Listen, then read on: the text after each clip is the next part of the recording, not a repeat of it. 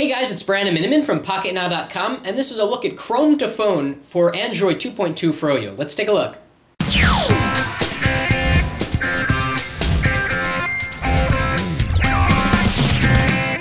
So this is a very small little application for your phone and a small extension for your Firefox or Chrome browser that makes a huge difference. It's one of those things that you don't know how you could have gotten along without. The idea is quite simply, you're in the browser, you find a link that you like, and you can send it to your phone instantly through some sort of voodoo magic where your browser knows where your phone is. Well, it's not that complicated because it just is assigned to your Google account, but it's just very, very helpful. So let's say we are on Pocketnow.com and we're walking out the door and we want to remember this site. We're going on the train, we want to access this website on our phone when we're gone. Of course, you can email the link to yourself, but that is an extra step. So quite simply, there's a button in the upper right corner that you can press up here that says Google Chrome to Phone Extension. I press it.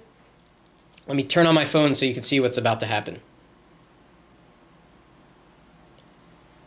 Okay, you see a notification here at the top, and if I bring down the notification shade, you can see it says Pocketnow.com. If I tap on that, it'll open it at Pocketnow.com right in the browser. Now this also works for multiple links. So let's say I go a little crazy and I say, okay, I like this story here.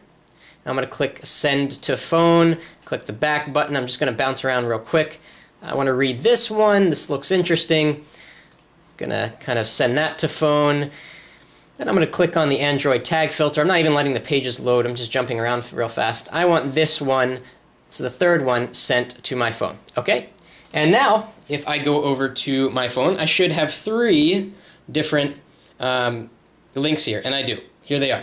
Three different links, 1, 2, 3. They can just stack up so that if you're running out the door and you want to give yourself some reading material, you can do that quite easily with this simple extension and combination of a program. I'll post a link on Pocketnow.com on how to get it. If you have Froyo, it's a great thing to have. That's it for now.